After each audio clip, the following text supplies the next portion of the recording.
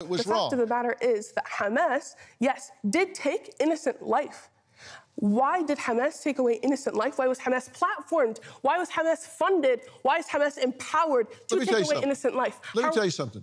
When somebody comes over a fence and goes into someone's house and burns their infant in its crib, I don't give a damn why they did it. It's wrong. Hamas and Palestinians are the same. They're one and the same. After October 7, yes, there is no difference. Really? The vast majority of the Palestinian people support Hamas. Really? This is a fact.